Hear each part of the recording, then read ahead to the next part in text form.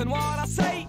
The captain is a tyrant and I no longer obey. I'm sick of taking orders from the madman in command. So let's drop him on an island and leave him in the sand. Cause it's a mutiny. It's a mutiny. All right, I'm here today to speak with Tom Zoellner, who is the author of several books, including Uranium, Train, and The Heartless Stone. He's also the co-author of the New York Times bestseller, An Ordinary Man. Today, I want to talk to him about a brand new book that's out called Island on Fire: The Revolt that Ended Slavery in the British Empire. It is a thrilling account of a little-known slave rebellion on Jamaica, which played a huge role in British emancipation. Hi, Tom. Glad to have you here. Glad to be here. Thank you. All right. Well, before we get into, I guess, the meaty and potatoes of your book, I want to set the scene. The British conquered Jamaica in the 1650s, and they started building their colony based on slave labor and sugar plantations, essentially. I thought the picture you painted of Jamaica was pretty surprising. It just seemed like a thoroughly corrupt and dehumanizing society. And in fact, you mentioned that one writer in the late 17th century called Jamaica the Sodom of the Indies. And this would just, I guess, have been a pretty common conception at the time. But anyway, can you give us a sense of what pre-emancipation Jamaica would have been like? Yeah, you could picture frontier colonies in the United States, in the Western United States, the sort of free-for-all that they were sometimes depicted to be, and that was accurate when it came to Jamaica.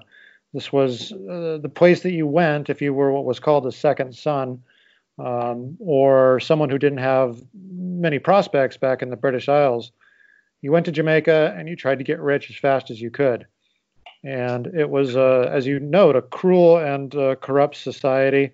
Yeah. The way that you made money was through growing sugar, and the way that you grew sugar was by using slaves. So the island had a population of approximately a 10-to-1 ratio, 10 enslaved people for every person from the British Isles, almost invariably men, young men. It was deadly to them when it came to tropical diseases, yellow fever, and so forth. It was a violent place and one of astonishing cruelty. The cruelty of slavery, of course, could not be overstated. Yeah, no, you definitely. That's for sure. In fact, I don't even think I want to mention it on air, and this exactly what it is. But you taught me about something called Derby's dose, which was a specific torture that I just want for the people that are listening here. And this show is marked explicit, Tom, but that was a torture that was invented. You can look up. It made me gag if you want to know about it. But so to speak, yeah, it was. Right. We don't know how widespread it was, but a man named Thomas Thistlewood, who kept a precise diary. Not just of what he had for dinner, but also the female slaves that he would essentially rape that day. And as well as what he did to punish enslaved people that he felt were deserving of punishment. And one poor guy named Derby, we learn, was made to put excrement in his mouth and then had his mouth wired shut for several hours. So he was forced to taste it and swallow it. Yeah, that's pretty horrifying. I think that was very shocking to me to learn that. And just on a personal note, I read a book called The Reaper's Garden. I didn't know I could be shocked by Jamaican history anymore. But I guess you also make a point that that Mr. Thistlewood wasn't, he's probably a bit extreme, but wasn't that far off from what would happen to a lot of these guys. Because you say they come to Jamaica, essentially, I guess that means the job was you would get a whip put in your hand. This got noted in many diaries. It's an extremely troubling view into sociology.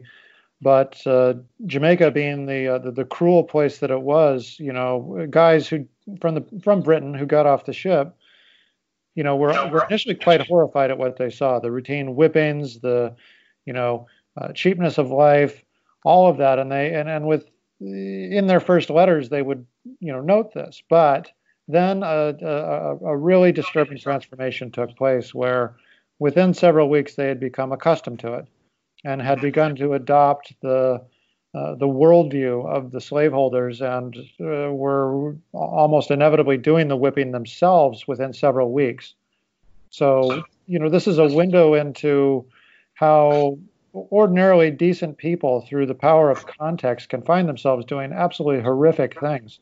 Yeah, no, absolutely. Yeah, no, the Milgram experiments at Yale, the infamous sort of torture experiments there, or the Zimbardo prison experiment at Stanford. This was happening in Jamaica in 18th centuries. Yeah, no, I definitely agree with you. I think reading the book and getting into some of the quotes you have from some of the diaries was really, I really just enjoyed that, I want to say. Now, with that said, there's another part, in another chapter, I guess, of the book, you talk about something that people might not think about when they think about why a sugar plantation was.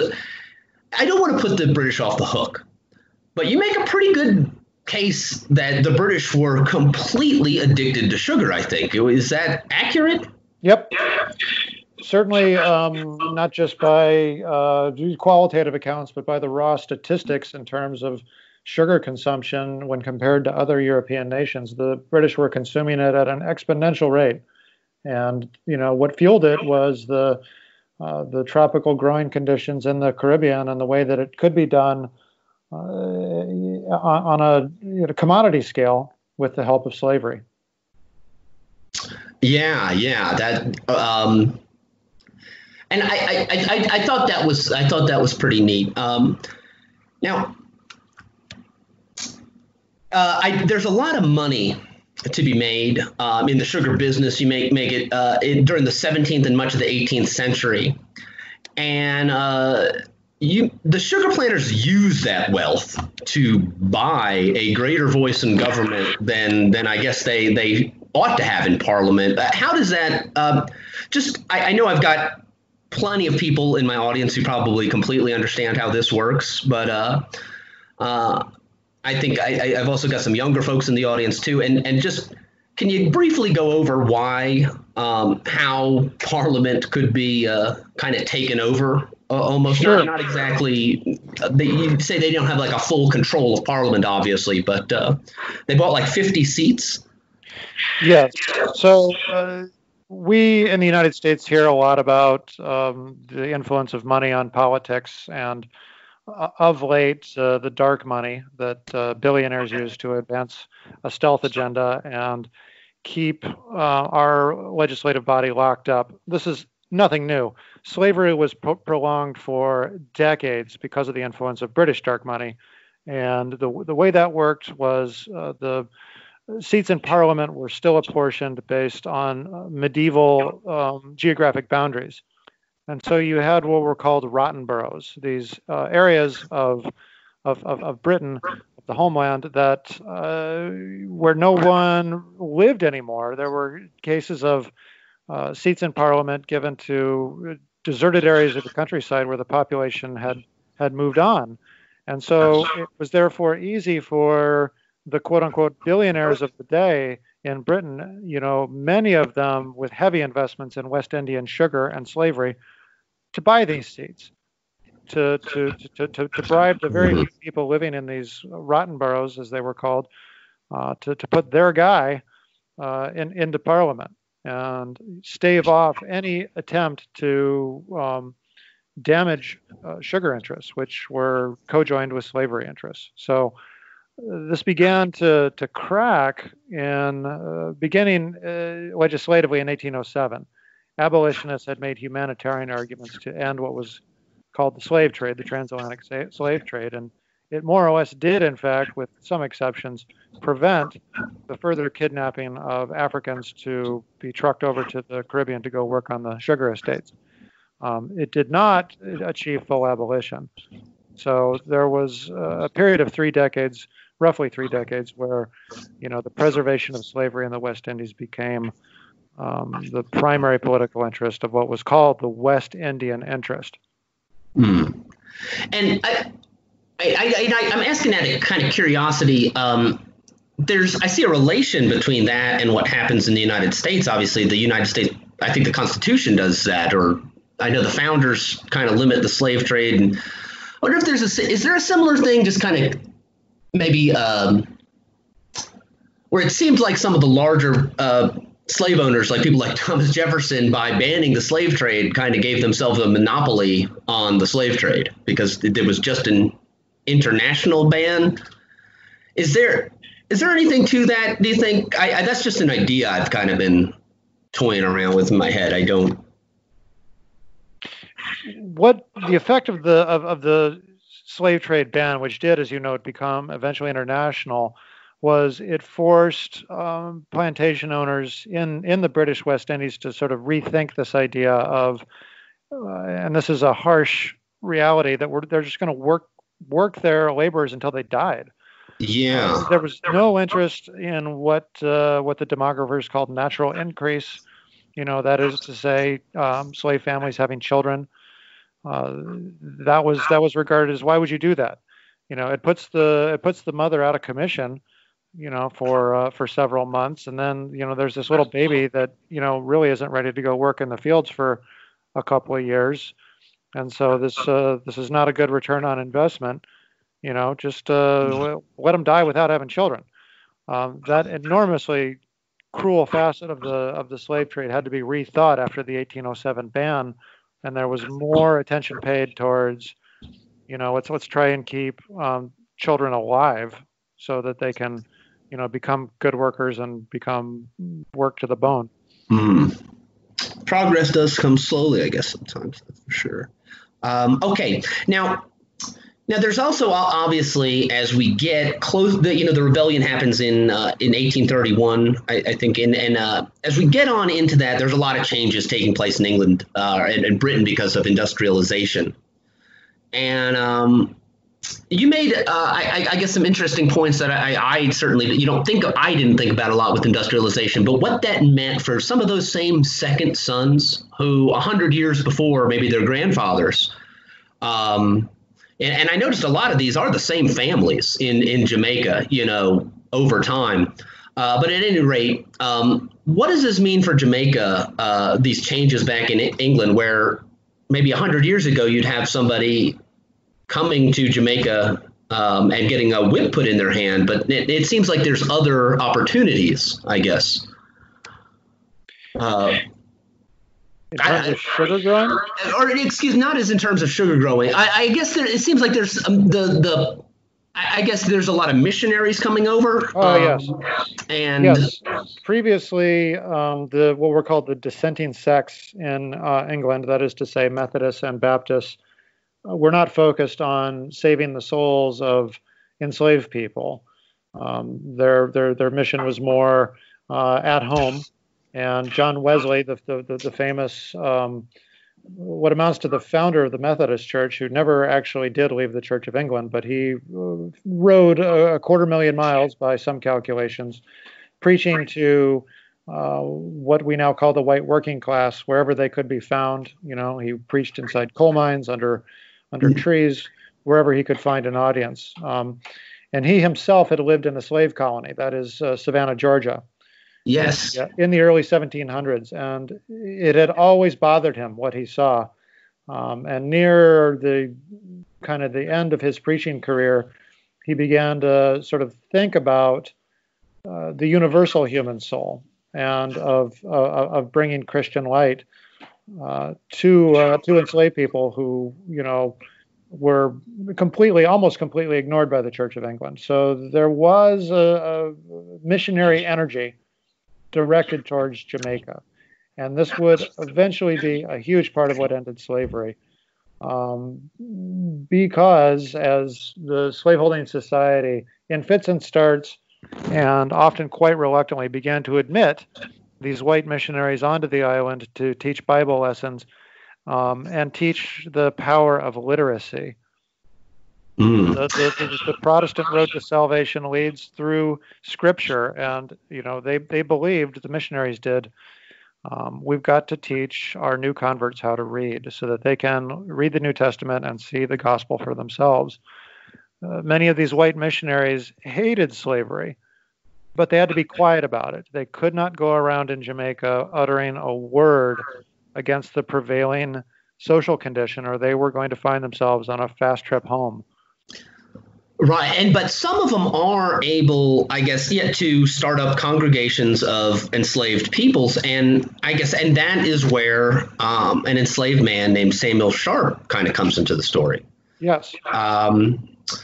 Who is Reverend Samuel Sharp?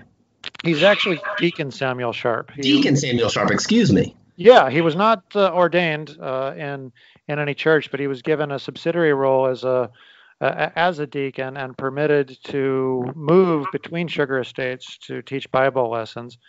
And he himself was illiterate and began to formulate a kind of a liberation theology based on a Protestant reading of the New Testament, particularly some of the verses that were considered too hot to handle. That is to say, that were necessarily avoided by the white missionaries. There is neither Jew nor Greek, nor slave nor free, nor man or woman in Christ Jesus, as St. Paul taught. No man can serve two masters was another kind of underground verse preached by Samuel Sharp, and he began to fuse these biblical ideas with what he was reading from the newspapers that were tossed off the ships at the harbor in Montego Bay. That is to say, news about the abolitionist movement back in Britain. You weren't going to find that stuff really within Jamaican newspapers, but British newspapers were a bit more freewheeling.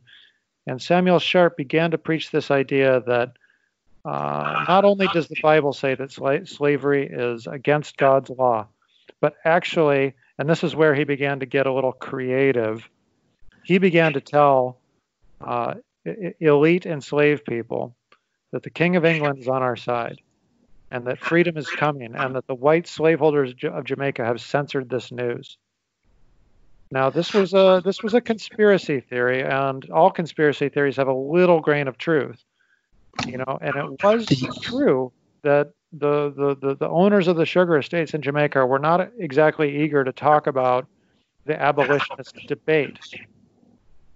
But the King of England was by no means on the side of the enslaved people. Samuel Sharp was frankly just making that up. Yeah.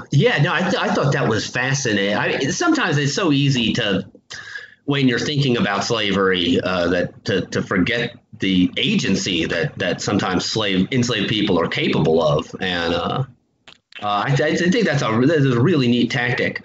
Well, anyway, but he is. He obviously can't talk to a whole lot of people, though. So how does he starts recruiting people, and how does he get his message out? His tactics anticipated that of Gandhi 70 years later, and that of Martin Luther King nearly 100 years later. He also borrowed covert organizing strategies, or rather, he sort of invented them in this tropical backwater. And groups like the West German underground, the French resistance would later adopt some of these resistance tactics, which are kind of timeless. Wow. So he would go for Samuel Sharp when recruiting conspirators. He would go for the most trusted men. They were almost always men on the sugar estates, the head boiler, head sugar boiler, the head driver, people in a position of trust who would then be sworn in this, kind of secret underground source of knowledge. They called it the business. And, Samuel Sharp would swear them in on the Bible that 2 days after Christmas, December 27th, 1831, that there would be this organized attempt to just sit down and refuse to work. So he set out to do something nonviolent, shocking, and certainly worthy of a hanging in the, the system of quote unquote justice of the day. But Samuel Sharp did not, want to create this mass burning, certainly not murder, as had been done over in Haiti or in Southampton County, Virginia, in the same year, 1831, by Nat Turner. His goal was peaceful nonviolence, and this is what in fact happened on December 27th, and lasting 5 weeks therein in a spotty fashion. Others took his message to be one more of active resistance, and they started setting fires to what was called the trash houses, where the stored up husks of sugarcane, which went up in flames. And what you saw there for 5 weeks in 1831, 1832 was an island almost entirely on fire in the northwest corner. Wow, yeah. And now, you make it.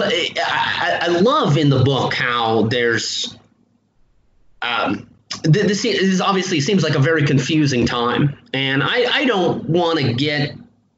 I think it's better for people to read the book to actually completely understand how the rebellion works and everything. There's some great maps in it and everything that really kind of help you place, troops and everything. But Tom, this seems like this is one of those places in human history where the shit hits the fan. And for both good and bad, you get some of the sort of anecdotes that really shine a light on what people are capable of. Do you want to share maybe just during this chaotic time, just one or two instances of the sort of the sort of events that are going on, because it seems like it's really it's pretty complicated to me. I think that you mentioned there's one slave owner who has 20 he immediately when the fires hit gives 20 of his rifles to his most trusted slaves. So there was no one way that the rebellion played itself out. This happens. There was no one way that the rebellion played itself out. The Samuel Sharp's conspiracy to sit down and not work was embraced in a spotty fashion across the northwestern section of the island. Some slaves did in fact sit down peacefully and refuse to work. Many did. Others wanted nothing to do with it, and actively fought with their masters against the rebellion. And as previously mentioned, others took it as an opportunity to destroy the means of production, of slavery, and burn down the sugar works. Yeah, that was another interesting thing. It seemed that Sam Sharp seemed to be like kind of the guy who came up with this plan, but there was an alternate plan that at least some other people had. It seemed like it seems that Sam Sharp, his plan was to,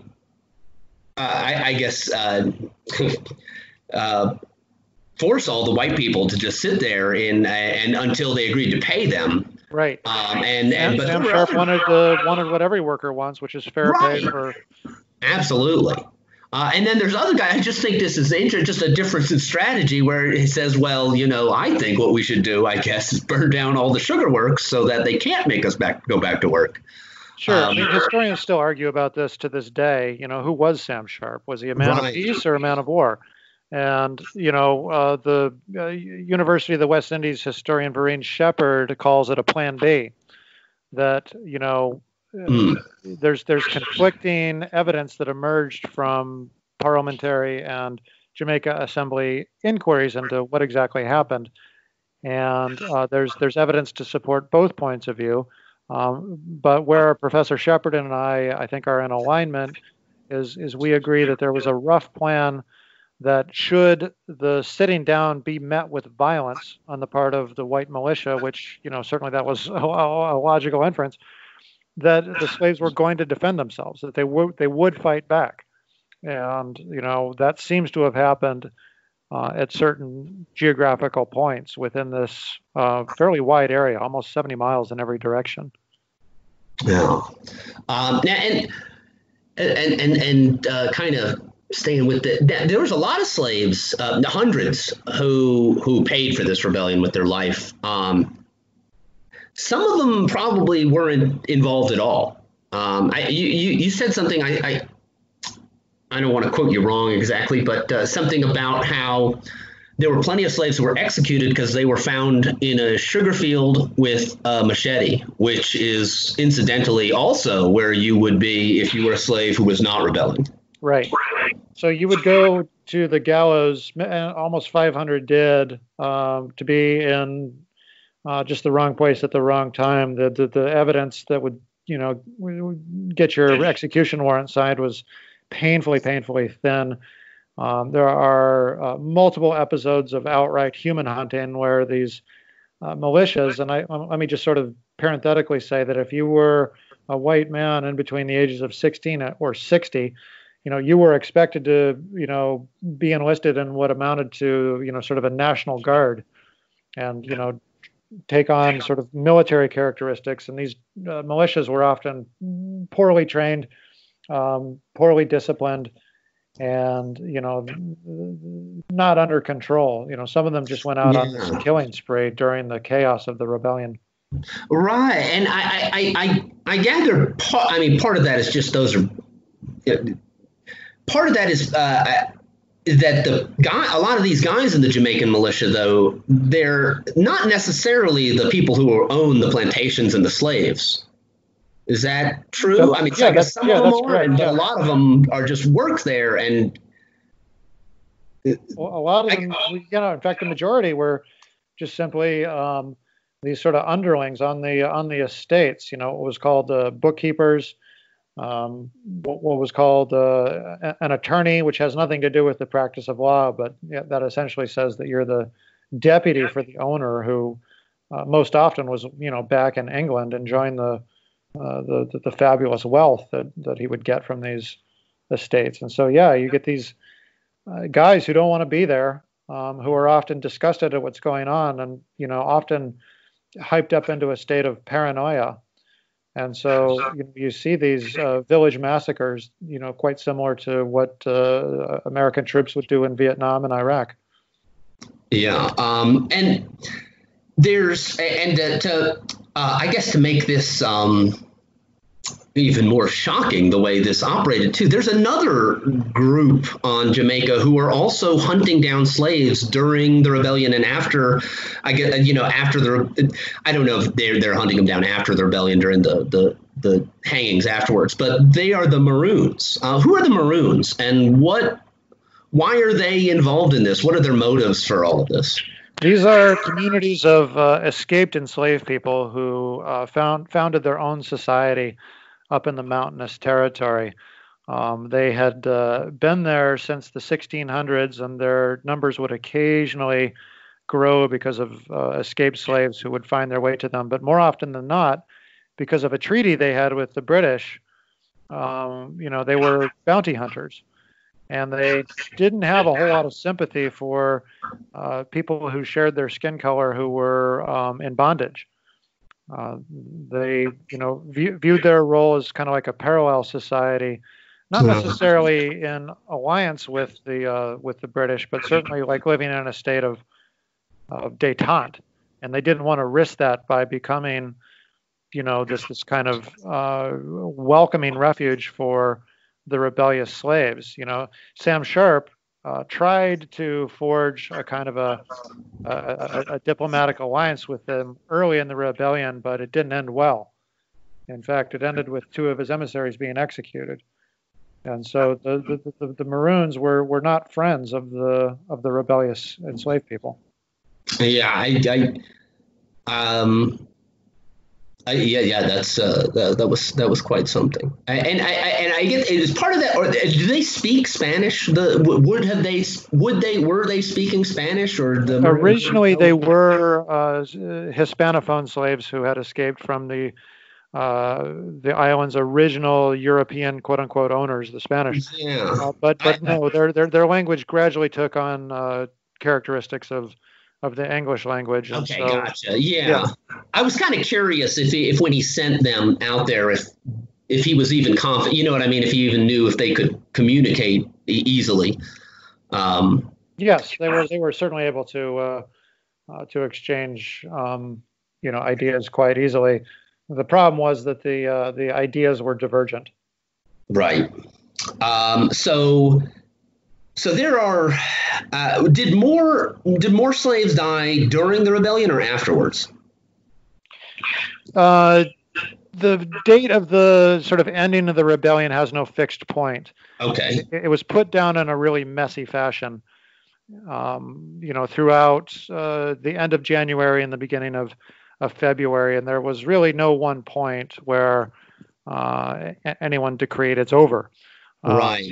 But I know they had to call in the British Army. I guess, British regular troops came in, and they were more competent, better disciplined, but even they were at times overwhelmed. And so the drumhead court martials did continue even as the island regained a state of what I suppose could be called tranquility, but really it was anything but.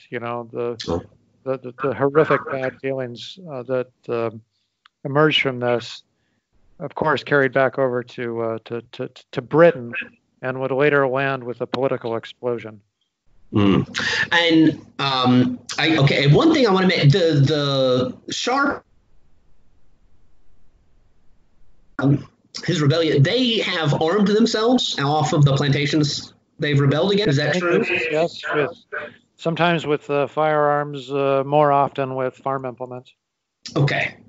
And that, what I found, I think, most surprising is at the end, after all the dust has settled, you mentioned that Jamaican newspapers report that there were 14 dead whites in total during the rebellion, in contrast, I guess, to the hundreds, maybe 1,000 dead slaves.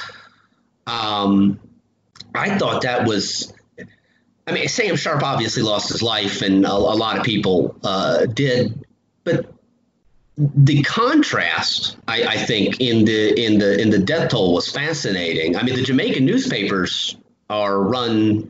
They have absolutely no interest in I guess making the slaves' cause, Sam Sharp's cause, look good. Does this mean that the rebellion was a success? It failed on the ground, but it succeeded politically in a way that almost no one connected with it could have anticipated. It got extensive coverage in British newspapers. It took a month approximately for the ships to the regular sort of parade of vessels hauling sugar, and incidentally, Jamaican newspapers and sort of face-to-face news that by the end of January, the London papers were devoting an extreme amount of coverage to this, and while some of it was exaggerated, much of it was in fact true, that the costs of maintaining slavery economically, just from a cold-blooded perspective, were going to be huge. And this was also after decades and decades of abolitionist arguments, mainly from dissenting sects of the church. And the Quakers really have to be singled out here for being, as far back as the 1600s, disgusted by slavery. And so, these arguments were not unfamiliar to the British public, that, what's happening in, the King's far dominions over in the West Indies was disgusting from a humanitarian point of view. And now you get this really powerful economic argument as well, that, do we really want to keep paying for this? Right. I don't know if I don't know who said this, but there's a quote in the book, or you paraphrase an argument that I found particularly powerful, which was, can can the British, I guess, can we be expected to engage in continual wars against our own enslaved citizens then? Yes. I don't know if that's just me living, in the United States in the 21st century with everything that's gone on in my life and a little before with all the war we've been in, but that just seems like a very, very powerful argument. I just want to mention. So there are some big consequences for Sam Sharp's rebellion on the abolition debate in Britain. So the debate, the rebellion happens in 1831, and then abolition kind of happens very quickly afterwards on a political timeline, I guess. Yeah, 18 months, which is lightning speed in terms of global events. And, the central argument of my book is that this rebellion was the final domino. Not the only one. There were moving parts, but that this happened several years ahead of time because of the actions of Sam Sharp. Yeah. Well, I mean, I want to say I know more about American. Just growing up, I've learned more about American history than British history. But it really did. It reminded me of something I learned about during the Civil War, how a professor once told me, the slaves kind of freed themselves in the Civil War. By the end of the war, 10% of the Union Army was African American, and they were highly motivated to fight. And this is a different kind of, a little bit different, but it's very, very interesting. And I agree with you. I think Sam Sharp has played a pivotal role in abolition. I want to say thank you for bringing his story, I guess, to me and to everybody who's listening here. I really appreciated that he was, in that tradition of I guess the kind of one of the founders of the intellectual tradition that would later bring us Gandhi and Martin Luther King Jr. And I think that's really incredible. He deserves a more respected place in world history. He's certainly known in Jamaica, where his story is taught in public schools. But in terms of revolutionary impact, it's kind of shocking that Samuel Sharp is not better known. I agree with you there. I guess one last question that you do mention. Then, could you explain a little bit why that might be? Because you get a little bit into the relationship between Jamaica and the United States at the time. It's not very good, and so when news of his, I guess, except for the Liberator newspaper in Boston, nobody's really talking about this. Is that right? Yeah, and part of that reason why even the American press, the American abolitionist press, didn't sort of emphasize individuals was because of the faceless way that slavery had been portrayed. Even among those who wanted to get rid of it, it was almost as though these individuals were viewed as a collective mass and not as they truly were, which is to say, hundreds of thousands of individual men and women with distinct ambitions and personalities. Wow. Yeah. All right. Well, Tom, it's been wonderful to speak with you today. I don't want to take up too much of your time. Everybody, the book is Island on Fire. The author is Tom Zoellner. Tom, you are an awesome writer. For everybody listening, really check this out. Do you have any upcoming books that you want to plug that we should keep an eye on? Sure. Nothing to do with Atlantic history, rather a series of essays about the United States called The National Road that comes out in October. Awesome. All right. Well, thank you so much, and have a great day. Thanks, man. Thank you, Jim. All right. I'm going to stop recording.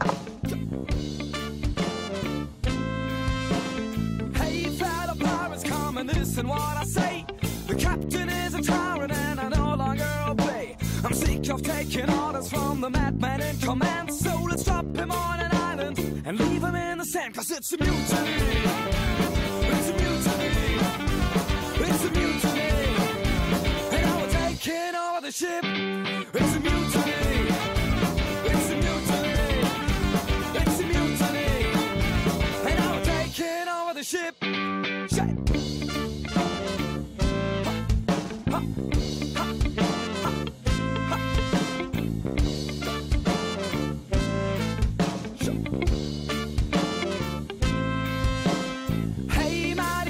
Haven't you heard what's happening here? You're no longer in control, and we're drinking up your beer. This is now a democratic, egalitarian pirate ship, so enjoy your trip. 'Cause it's a mutiny. It's a mutiny.